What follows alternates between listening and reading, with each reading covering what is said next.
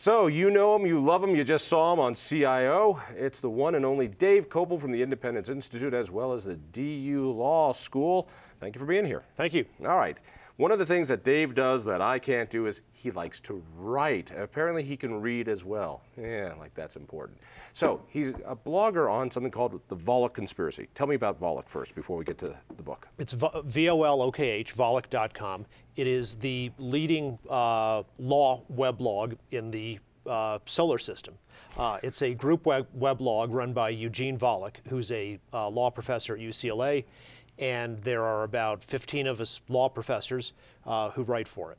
All right, this is a well-respected, unlike the Independence Institute webpage, this is actually a webpage that academics look at and go, that's important. Well, not only yes, academics look at it a lot, but so does the press, which covers legal issues. So, you know, the New York Times or the Washington Post or the National Law Journal, those kind of reporters read Volokh a lot to find stories. Do you do anything on sports? We occasionally do, actually. Really? One of our guys is a Spanish soccer nut and writes on it. And then we do stuff on other things like the data showing Geeks. how I deal with this on a daily basis. I want you to know this. Home field advantage exists because referees are biased and intimidated by the crowd, and that's what there was a blog entry about that, about the study showing that is the true cause of home field advantage in sports. It's a good thing you have a lot of liquor in your office and you're bad at golf. Otherwise, this would never work. All right, tell me a little bit about what happened during the Obamacare, and this book, The Conspiracy Against Obamacare. This website actually ended up being a touchstone for the case that went forward to the Supreme Court and the lower courts. Tell me exactly how all that works. So when Obamacare was being proposed, the proponents of it, as well as sort of the traditional law school elite, you know, the Harvard-Yale crowd, said, oh, Obamacare is obviously constitutional. There's no possible real constitutional argument against it. And we disagreed with that. And we started blogging and writing on that and talking about the legal theories. And this is where the intellectual background that built the case against Obamacare happened. One of our bloggers is Randy Barnett, Georgetown University law professor, who ended up being one of the leading lawyers on the anti-Obamacare cases. And as it turned out, when it got to the Supreme Court, we won on most of the issues we talked about. Except the big one, which was the tax. But I want to get into that for a second. But the way your world works is so different than what I'm used to. And is something going to pass the legislature? Will the citizens vote it up or vote it down? What you take a look at is the legal issues, and those legal issues percolate. It's not cut and dry when it comes to lawsuits. It has all this area of gray. And things like what's been reproduced in this book is part of that process of lawyers and scholars and courts bouncing things back and forth. Yes, and when the Obamacare individual mandate was created, for example, you had people like Akhil Amar of Yale University and lots of others saying, oh, nobody except nuts like Clarence Thomas could possibly think that it's unconstitutional for Congress to use its power to regulate interstate commerce in order to force people to buy a particular product within a single state, like insurance. And we said, no, that's really not so obvious from the cases. If Congress does get away with this, it would be an extension going beyond where the Supreme Court has ever allowed Congress to go before. All right, and it turned out we were right, and we won that part of the case 5-4. Let's talk about the case and your part in it, and your colleague at Independence Institute, Rob Nadelson, and all your colleagues here. You put in an amicus brief, which I think had an amazing amount of leverage in what was finally done. In the shorthand, when Obamacare came to the Supreme Court, they said it is legal to tax people if they don't buy insurance. And that's a way to manipulate or to incentivize people to buy this. Right. But you can't force people to buy it. The Interstate Commerce Clause doesn't work, but the taxation clause does. Do I have that part right? That's exactly right. But the difference is having it be part of the tax power really cripples the coerciveness of the individual mandate, because, and as Chief Justice Roberts said in his opinion, you can't run a tax in a way that makes it into a criminal penalty disguised as a tax. So you couldn't penalize people or tax them $25,000 for not buying Obamacare bad quality insurance. The tax has to be at a low enough level so that it looks like a real tax. You can't imprison people for not buying insurance, which you could if it was under the commerce power. You could imprison people for not doing it. You can imprison them for tax evasion, can't you, if you don't pay your penalty? Yes, that's right. You have to pay the tax. But as it turns out in Obamacare, the only way they could even get the tax aspect of it through was it's not something that actually gets added to the taxes you owe and you have to write a check for this additional amount. The only way the tax is collected is if you overpaid in the previous year and you're entitled to a refund and, oh, you didn't buy your Obamacare, they can take the tax out of your refund. That's the only collection mechanism that exists. Right, so there were some real huge victories for free markets and limiting federal government in the Obamacare decision, even though on this big part of forcing people to buy insurance on the threat of being taxed if they don't, there were some amazing things that happened, and a lot of it had to do with the back and forth of you and your colleagues on the Volokh Conspiracy. Tell me about some of those. Talk first of all about Medicaid and the extortion that the feds were going to try to use to the states. One of the things we wrote about was to say that you can't coerce states to participate in a federal program. You can make it attractive for them to do so, but you can't force them. And so when you have the gigantic change in Medicaid, which Obamacare created, the statute said if you don't go along with this huge change in Medicaid that will greatly expand and transform what Medicaid really is, then not only will we not give you our part of the money for the expansion, we'll also cut off all of your old Medicaid money. And for states, that's like 10 or 20% of their budgets.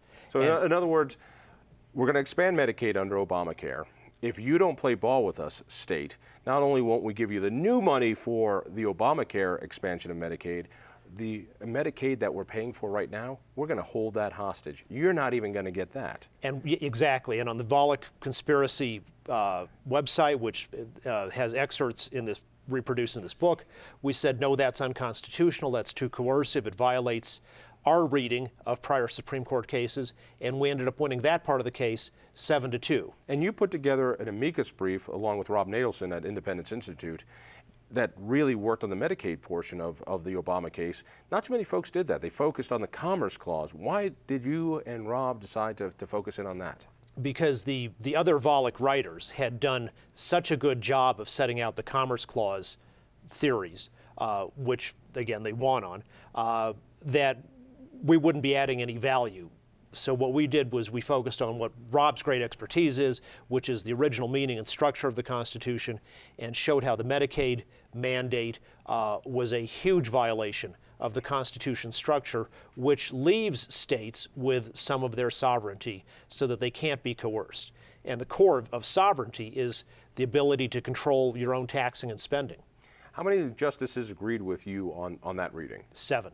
7, not a close decision. No, not 5-4.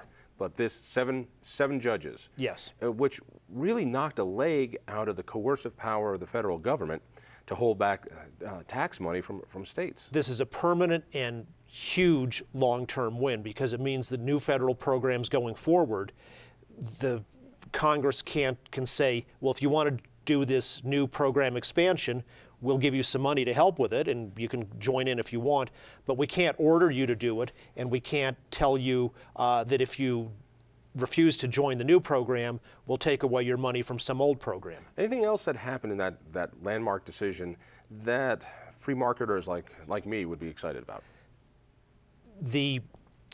A very important clause in the Constitution is the necessary and proper clause, which basically says Congress can do what is necessary and proper to carry out the other powers which the Constitution grants. Because in significant part the brief we did with Rob's writing about the original meaning of the necessary and proper clause, all these gross expansions and misunderstandings of what it means have been stripped away. And we are back to the pristine, proper, original necessary and proper clause as interpreted in the huge 1819 case of McCulloch versus Maryland. All right. I heard none of that. Help me understand in my language. You know, necessary and proper says government can do what's necessary and proper to govern, and that means they can do all this stuff. Exactly, and that's what the Harvard-Yale Department of Justice axis argued in the case, and they lost on that.